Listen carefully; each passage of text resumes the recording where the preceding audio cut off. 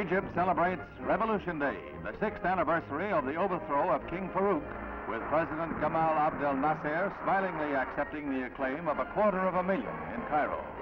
He had but recently returned from 2 weeks of travel that took him to Belgrade, Moscow, and Damascus, while the Mideast crisis reached fever pitch. Says Nasser, Arab nationalism will sweep the Middle East, but he'll be happy to join Khrushchev and Eisenhower in the proposed summit meeting at the United Nations.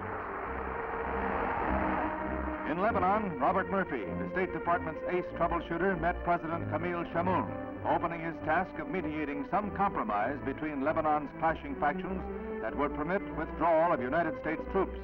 New presidential elections have already been deferred to permit the choice of a candidate acceptable to all. The Mideast was quiet, but American evacuees from Iraq were arriving in Rome, 10 hours away. In the first group were 36 women, 54 children.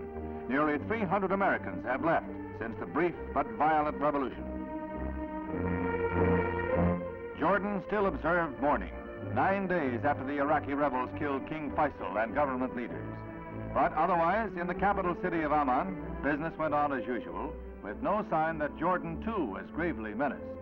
Until the arrival of British troops, all flags at half-mast, and King Hussein, in his first appearance for the camera since the crisis began, demanded that the slaying of his cousin King Faisal be punished. Hussein's assassination has been called for in Nasser-controlled radio broadcasts. American economic aid bolstering the Jordan regime takes the form of an immediate airlift of desperately needed oil and gasoline. Giant globemasters fly in 1,000 tons daily to replace the supply cut off by rebel activities in Iraq and Lebanon. A grant of $7.5 million in addition has been made available to help out young King Hussein.